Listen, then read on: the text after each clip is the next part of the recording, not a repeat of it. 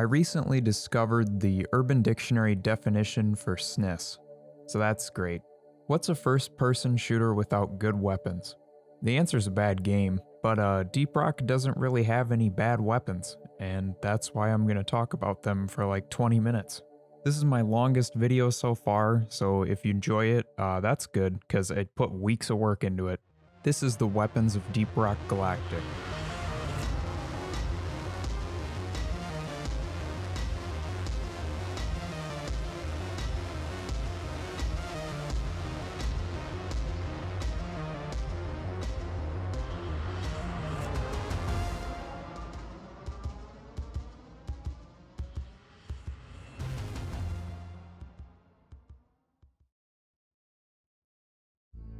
One of the first things that typically comes up when talking about weapons in video games is balancing. I don't really like this topic that much, I find it kind of boring. It's definitely for the nerd boys, and let me tell you, I'm not a nerd boy.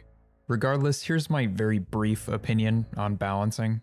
In Update 32, the weapons are pretty well balanced. Before this, there were some issues, especially with the breach cutter. It was pretty overpowered, but it's been tweaked pretty well. I feel that balancing things isn't as important since DRG is strictly co-op. You don't really shoot at other players, at least I hope you don't do that. That would suck if you did that.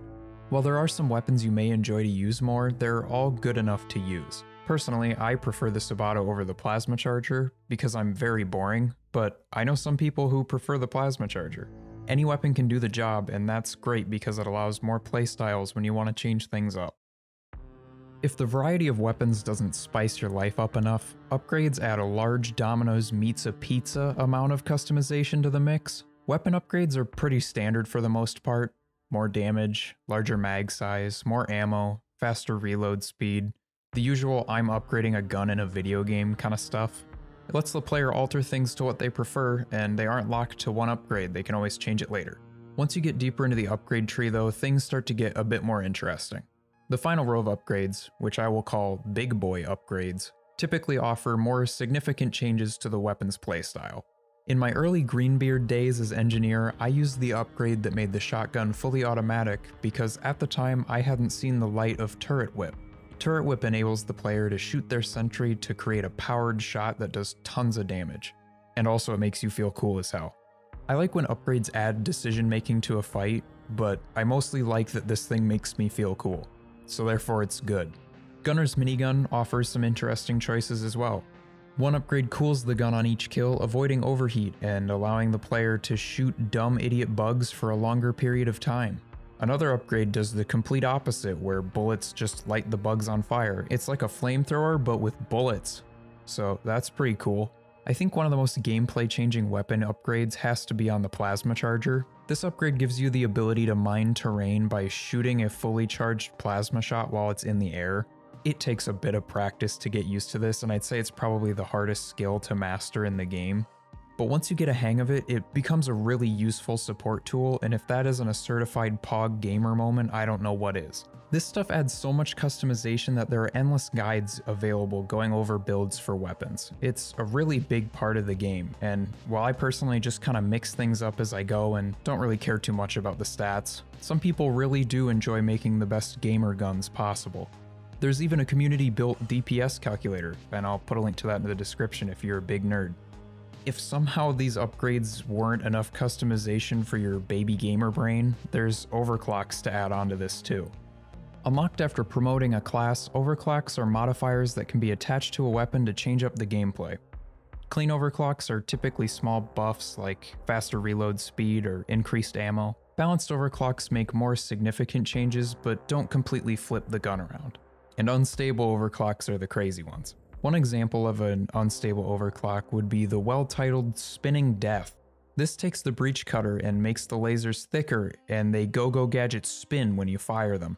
Another great example of an unstable overclock is Fat Boy, which makes your grenade launcher shoot the equivalent of a nuclear bomb. I don't run Fat Boy though, that's for dweebs. If I'm going to use an unstable overclock for the PGL, I prefer Hyper Propellant. This one turns the grenade launcher into projectiles similar to the direct hit in TF2. High velocity and high damage to single targets.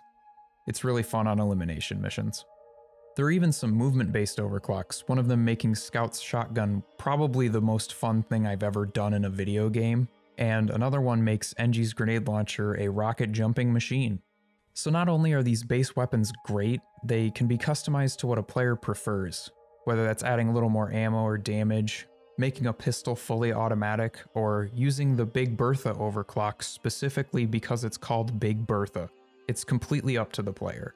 The weapons are stuffed full of choices to make, whether that's tweaking something small or changing up a playstyle completely. But no one would want to use these weapons if they looked bad and dumb. And they definitely don't look bad and dumb, they actually look pretty cool, just like my friend Garfield here. If you're not into the default weapons, there's tons of unlockable cosmetics for them, and they offer a lot of different options for making some fancy looking guns. DRG splits weapon cosmetics into two groups: frameworks and paint jobs. Frameworks alter the model of the weapon, and paint jobs alter the color of the weapon. Paint jobs can be applied to any framework. Funny enough, the separation of frameworks and paint jobs was actually implemented because of a bug. This bug allowed you to combine weapon skins in the equipment terminal. People discovered it and started asking them to implement the separation of frameworks and paint jobs, and they did so in Update 28. Frameworks are a really cool cosmetic type, and I really want to see more of them in the game, so please add more, thank you. You know what else is pretty cool? Some good weapon animations.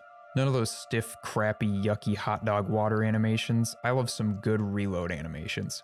Snappy stuff like the M1000 where everything cleanly clicks into place and the timing feels so right. This gun feels completely heavenly to reload.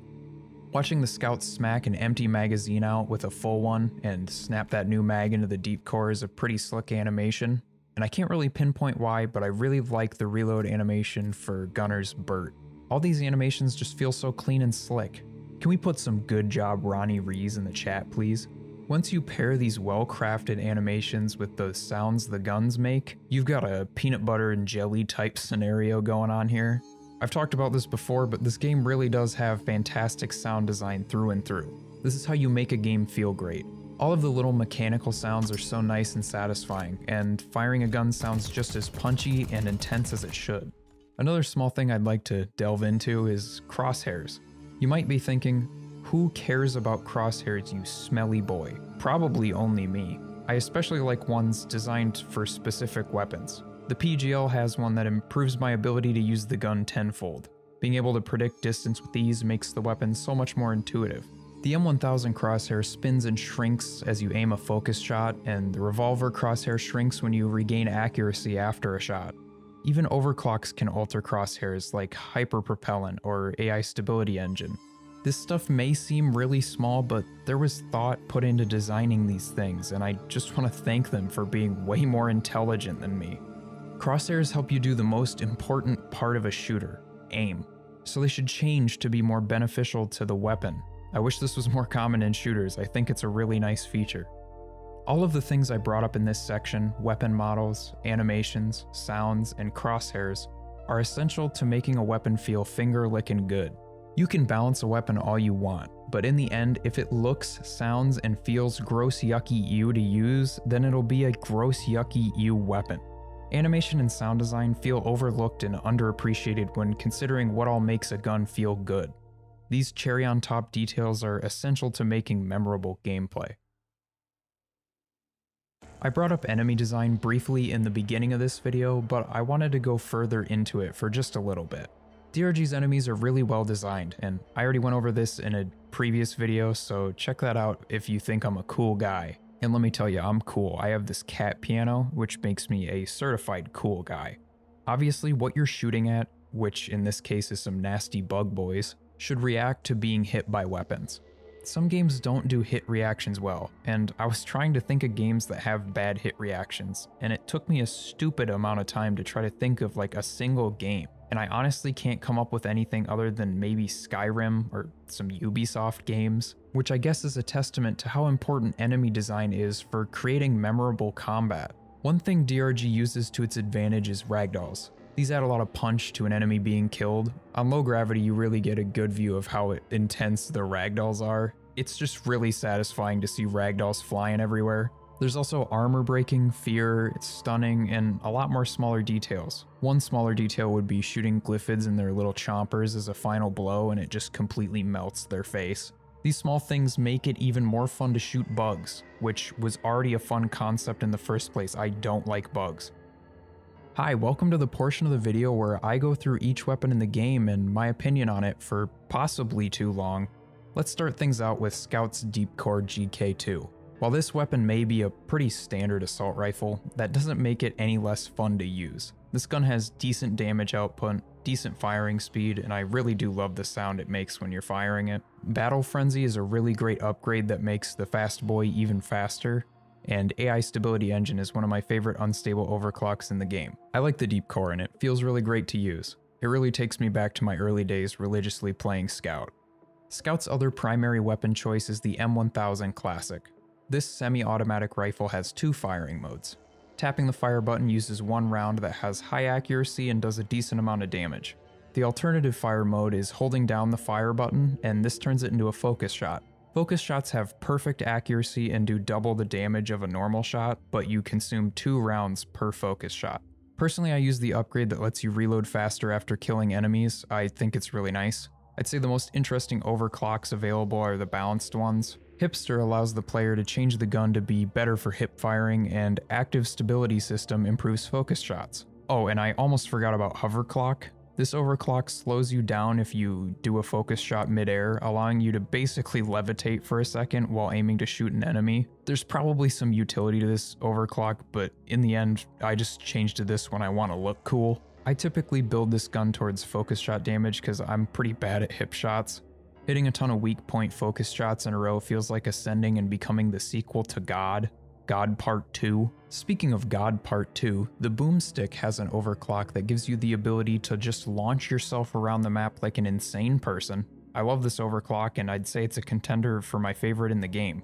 The boomstick is a double barrel sawed-off shotgun that packs quite the punch. Ghost Ship really knows how to make a great feeling shotgun. You can customize this thing a ton and it always feels really good to use. I really like the fear upgrade in tier 5, but I could see people going towards the fire damage one, and that would be pretty fun as well. There are other overclocks available, but let's be honest, I only use special powder. Next up is the Zhukovs. I love the style of these things, they remind me of dualies and Splatoon. These fast firing SMGs have a lot of ammo, but you can really dig through it pretty fast. These bad boys boast what is possibly the best reload animation in the game as well. Scout quickly drops them out of view and brings them back up into frame by spinning them. I don't know how he reloads them in that time, but I'm very impressed. The tier 5 upgrades are both interesting. Conductive bullets increases the damage done to enemies inside of an IFG, making those two a really great combo. Tossing down an IFG and melting a crowd of enemies in seconds feels pretty awesome. Get in, get out is the other upgrade choice in tier 5, giving the player a movement speed bonus after emptying a clip. There are 2 overclocks that I think are worth mentioning: cryo minelets and embedded detonators. Cryo minelets places these little mines when you shoot the terrain. These minelets will freeze enemies that walk over them. While I don't think this overclock is very efficient, it's really fun to use. Embedded detonators makes your bullets put explosives inside of enemies that you shoot, and when you reload the weapon, those explosives blow up. It recently got a bit of a buff in update 32. I haven't messed with it yet, but I used to like it, so I'm assuming it's even more fun to use now. Now we're going to move on to Engineer and his default primary weapon, the Warthog Auto Shotgun. I think I have a soft spot for shotguns. I really like them. This is pretty much tied with TF2s for my favorite shotgun in any game. I currently have it built to shoot slower, and it has a very small spread and huge damage, so I've basically created the closest thing a shotgun can be to a sniper. You can also build it to be fully automatic, and obviously I stated earlier that I really love the turret whip upgrade as well. For overclocks, I think magnetic pellet alignment and stunner are pretty interesting, and I typically bounce between those two.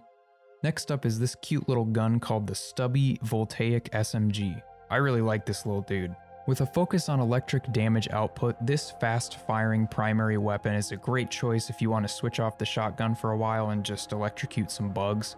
Electric Arc is probably the most interesting upgrade in tier 5, adding the ability for the electrocution effect to arc to other enemies. Engi really did a ukulele with this one. Turret arc is one of the most unique overclocks in the entire game, but sadly it just isn't very practical in most situations. Engi has another one of my favorite weapons, the Deep Core PGL. This thing really packs a punch. Throwing armor breaking on this bad boy is essential and makes the gun infinitely more fun. Add on some great sound design and trying to hit air shots to this gun and it ends up being one of the most rewarding things to use in the game. My favorite overclocks for this are Clean Sweep and Hyper Propellant. The Breach Cutter is debatably the most unique weapon in this game. This bulky mechanical nightmare shoots large purple lasers that can go through the terrain. This is a really interesting mechanic for a projectile, and it creates some pretty compelling and unique gameplay. The overclocks are some of the most varied and unique for a single weapon in this game. My personal favorite is Return to Sender. This weapon can shred through crowds and deal some serious damage to larger enemies, especially dreadnoughts. I typically don't like miniguns. I think they usually feel too bulky and slow for my kind of playstyle. The Leadstorm powered minigun is an exception though. You're given a pretty decent amount of mobility, but it still shreds through enemies. Not having to deal with reloading is also a blessing for this. Add on some interesting upgrades, overclocks, and a fun spinny gun animation and you've got yourself a great choice for a primary weapon. I already went over the upgrades for this thing earlier, but I didn't go into the overclocks. I use exhaust vectoring, and I haven't really changed it since I started using it. Bullet Hell is available, and it just makes the gun shoot funny bullets. I haven't tried it for a while, but if you want to play gunner comedy mode, this is the way to do it. The autocannon is a weapon I can't really compare to anything in another game. This big hunk of gun gives you a huge amount of ammo in a mag and packs a big punch for groups of enemies and single targets alike. Upgrading it to increase AoE damage is a good choice, and this is another weapon where armor breaking is a great choice too. I personally stick with splintering shells for my overclock, but combat mobility seems like a fun choice too. Also, I can't forget to mention Big Bertha again. What a fantastic name for an overclock. The Bulldog Heavy Revolver deals extremely high single shot damage, especially when hitting weak points. It's really great for finishing off big enemies and taking out a couple stragglers in a pinch. Currently I use a build from a Legionless video, I'll link it in a card and in the description. Elephant rounds and 6-shooter are my favorite overclocks for this gun. The Burt is a burst fire pistol that shoots 3 bullets per burst. This gun does not get enough praise, and I think a lot of people just prefer the revolver because it's such a consistent high damage output, but I really like the Burt. I think it's satisfying to shoot, mostly due to the sounds it makes while it's firing. And the gun has a lot of interesting upgrades, I recommend digging into it more yourself. For overclocks, I really like experimental rounds, and electro mindlets sounds like a fun choice if you're looking to make some big changes to the gun. Now we move on to my favorite class, Driller. We'll start things off with his flamethrower. I usually don't like flamethrowers, but this thing just melts bugs like no other. I think a lot of this has to do with the range on the weapon. It gives you a lot of room to fight enemies and it feels pretty great. It's also extremely versatile, being decent at single target damage and great at group damage. And sticky flames are really fun to mess around with too. I usually go with Targets Explode for my tier 5 upgrade and lighter tanks for my overclock. Sticky fuel is pretty fun to play around with too though. On the opposite side of the temperature spectrum we have the Cryo Cannon. I'm gonna be honest, I hated the Cryo Cannon for so long. I thought this weapon was slow, clunky, kinda ugly, and only remotely functional when you have a full team. Now, after some tweaking, this weapon is really great and it separates itself from the flamethrower in some really interesting ways. If I'm running cryo, I typically bring the plasma charger with me too. I really like this combo. It reminds me of the Sandman Guillotine combo in TF2. Freezing enemies and switching over to the plasma charger to finish them off just feels right. I also love how effective this weapon is on flying enemies and oppressors. It really helps deviate it from the flamethrower.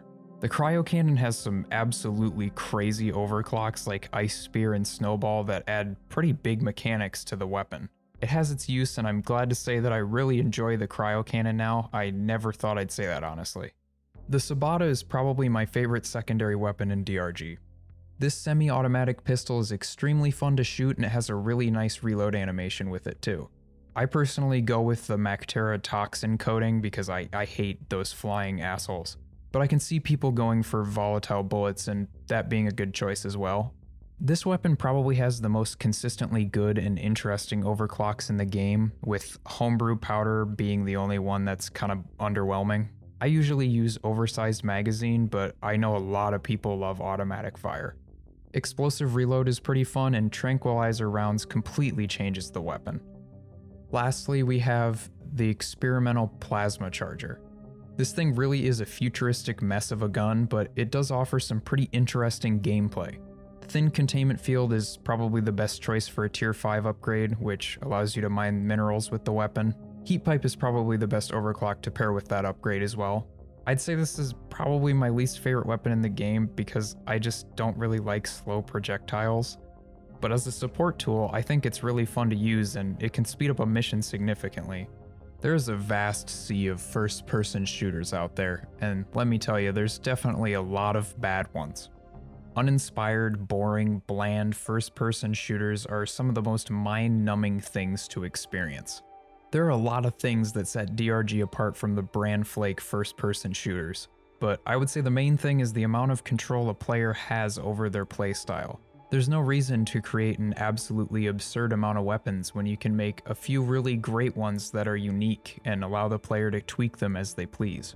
It's a system that at first glance I didn't really give enough credit and grasp how engaging and interesting it is. And it fits so perfectly within the setting of the game. These dwarves work for a dumpster fire of a company, and they're left to themselves to make the job easier, and modding the weapons is just a way of doing that. There are a lot of ways to design a class and its weapons, but the focus on customizability over quantity is an amazing decision, especially for the smaller team developing this game. And I really can't name another game that does weapon upgrades this well. I wanted to ask what your favorite weapon is in the game and why. And also, what are your favorite overclocks? And thank you so much for watching all the way through this video. This one is a lot longer than my previous videos, and it's taken a really long time to put this thing together. I really hope you enjoyed it. I'll leave you with this really important image and robot getaway, because it's the end of a Sniss video, what do you expect? If you enjoyed this video, go check out the rest of my videos I've made on DRG. I have quite a few of them now, and I think they're all pretty good. Again, thank you all so much for watching through this video. Rockin' Stone.